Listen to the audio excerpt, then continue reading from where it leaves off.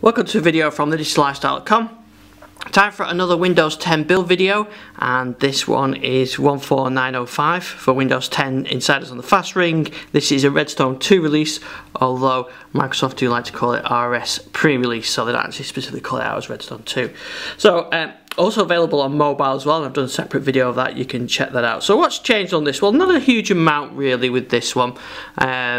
I did notice this big notification up here for Action Center showing you how to get to Action Center and what it can do. Apart from that, there are a couple of other things like they've fixed issues with blank white space, they fixed issue in the So one of my favourite fixes here is in Edge. So you're on a web page like this, you want to open a new web page or just go into the address bar, you do CTRL O and the focus is set on the address bar. So even if you're on a page like that where it's open and you do CTRL O, the focus goes back up to there. So you can do CTRL O and CTRL X or CTRL V to paste it back in, or whatever you need to do. So I think that's a nice subtle change, but well worth doing. They say they fixed issues with Sketchpad and Screen Sketch crashing as they changed the ink colour twice in a row when the ruler was visible. I haven't come across that because I haven't done that combination, but it's good to know that. What are the fixes in this build? Or the known issues, I should say. There's more as they're creeping in as we're on to the the early stages of the development platform. The kernel debugging's been removed, fair enough. Acrobat Adobe Reader still crashes when you try and launch it. That was in the previous build.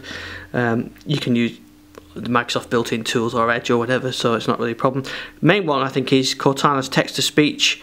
It's not working this, so Cortana won't read out things to you. That's the same on the mobile build as well, but they are working to fix that.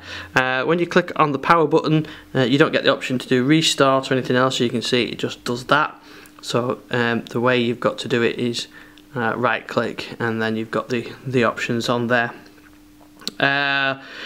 Some apps like Yahoo Mail, Trivia Crack, Google and Skype Translator Preview will crash with this build, and the Settings app may crash in certain screens due to a DLL missing. Now this doesn't affect here, just because I'm using the Pro version, but I have seen other people mention this to me on the previous build. So if you go into, say, account screen or whatever, it'll just crash because we're missing DLL. That isn't the case on my machine, but that's because I'm using the Pro version. I think it's the home version that's doing it, although I did have a home version machine test and I did test on and that worked okay as well. So it's just affected different people in different ways.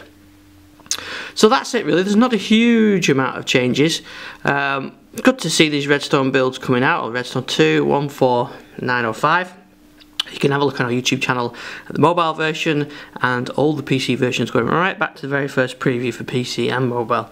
So thanks for watching this one. You can find me on Twitter at @ISDixon on thedigital-lifestyle.com.